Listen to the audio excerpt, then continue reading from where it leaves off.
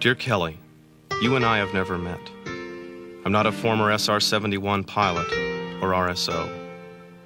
I wasn't a member of your design team at the Lockheed Skunk Works or on the assembly line that built the Blackbird.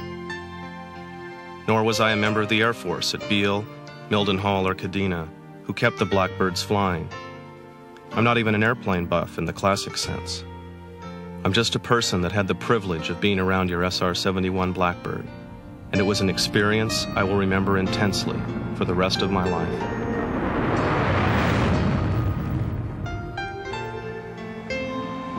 There's just something about your Blackbird, Kelly, that words don't adequately describe. Anyone who has been near a Blackbird and felt its presence knows what I'm talking about. It's a feeling in your gut, and instantly you want to be part of it. Part of what I call the Blackbird family. Today, Kelly, you are being honored for your design work on the SR-71, and justly so. To me, the SR-71 is not only your greatest aircraft design, it is perhaps the greatest aircraft ever built. I've heard it said that you considered the Blackbird the most fascinating challenge of your career. No wonder. It was a design that was so advanced that everything that touched it had to be new. New manufacturing processes, new tools, new materials, a whole new approach.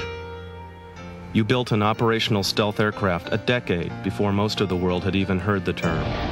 It was a design so far ahead of its time that it retired before time could catch up with it. In times of crisis, the Blackbird provided 6 presidents with a unique and critical view of the world. The Blackbird served this country for just over a quarter of a century. In that entire time, it stood in a class of one. To me, the Blackbird is much more than a technical marvel. It's an airplane that gets inside you, an aircraft that causes the adrenaline to flow just by looking at it. Kelly, your Blackbird is the stuff dreams are made of. It's the model plane sitting in a young child's room, proof that everything is possible, that the sky isn't the limit. And it's the poster hanging on the office wall of a middle-aged engineer, testimony that yes, even in the real world, miracles do occur. The SR-71 embodies all that excites people about aerospace. Its crew seems part pilot, part astronaut. The Blackbird itself appears part airplane, part spacecraft. The typical Blackbird fan is a cross-section of America. It's your grandfather, your niece, your son. It's the wide-eyed young kid that buys an aircraft book at the National Air and Space Museum. It's the family that traveled hundreds of miles to an air show just to see a Blackbird in person. It's the people on the Air Force base that stopped what they were doing to watch an SR take off. Everyone, every time, no matter how many times they'd seen it before. And it's the pilot who last flew the Blackbird 20 years ago, who has the look in his eye that says, I flew the best aircraft ever made. The look that can barely contain the desire to get in an SR just one more time and light the burners.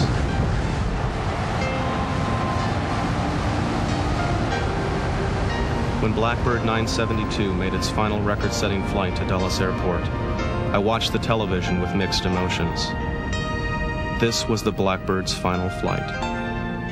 An aircraft that was the very definition of speed and power would fly no more. But my sadness was tempered by the knowledge that this plane would now truly belong to the nation, coming to rest in the Smithsonian National Air and Space Museum.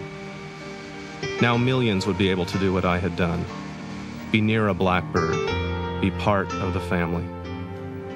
Kelly, in the years to come, whenever I want to experience your airplane's majesty, I will remember the time I spent with your Blackbird.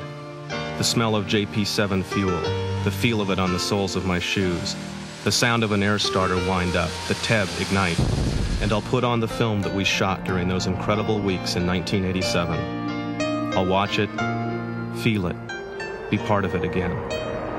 Because in movies, Kelly, like in our memories, your Blackbird will fly forever. Congratulations, Kelly, and thank you. Devin Hawker, Assistant Cameraman, Blackbird, the movie.